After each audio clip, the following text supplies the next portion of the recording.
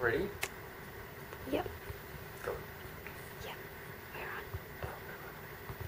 on. Okay, so here we've got a freshwater fish. It actually looks a bit upside down, so I'll swap the slide around so it looks the right way up for you. So we've got this fish. It's a freshwater cichlid. It's gone skinny over the ensuing days. So we euthanased it to try and work out why it is sick. It was also doing sort of a white type poo and maybe diarrhea. So having a look at this fish, so you can see here is the mouth to your right, and then here we're coming into the gills.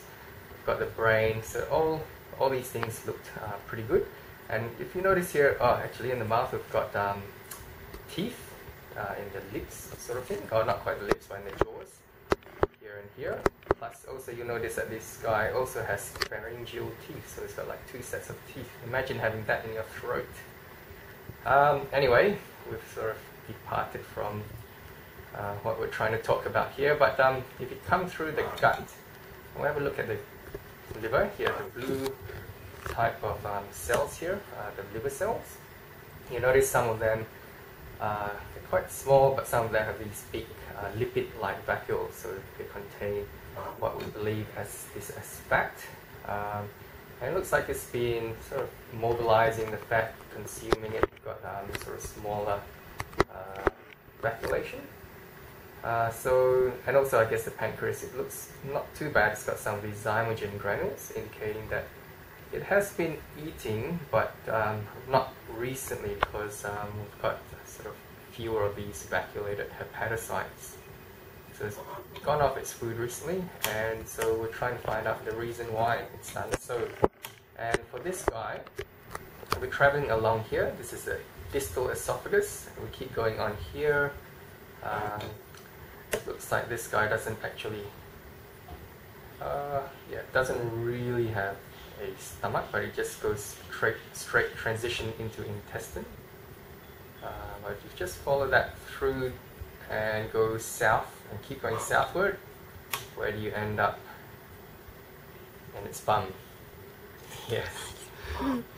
And you can see here we've got inside the distal part of the intestine, we've got some material here indicating that it has eaten a tiny bit, but not a lot. And you can see here to the right here, that's sort of the mucus lining that it coats its feces. So when it comes out, that's why I guess a lot of fish poo comes out as a string surrounded by this mucus. But you can see here, there's not a lot of material within the mucus. And so this is probably presenting as either white feces or diarrhea or poo that's just really thin.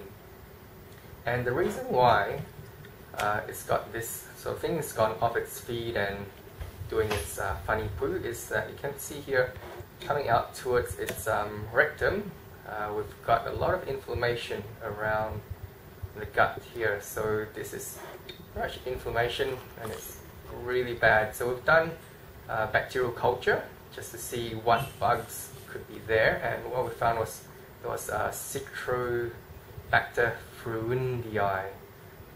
So that bacteria, I guess it tends to be a secondary bacterial invader, so it's not a primary pathogen, but having a read about the background of this bacteria, that is that it can be found in fresh and salt water, but tends to be in high nutrient places. So the advice I would give to the client here is to do, I guess, more water changes more frequently, possibly install UV in line to reduce bacterial load. Try not to overfeed, and also maybe get a different type of diet where it's more well assimilated rather than producing waste in which the bacteria can grow on.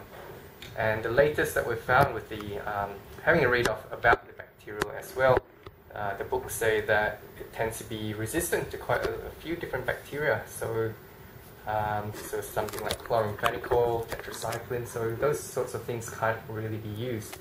And so what we've done here, we've also ran antibiotic sensitivity, and preliminary results show that the only antibiotic it is, sensitive to at the moment is enrofloxacin.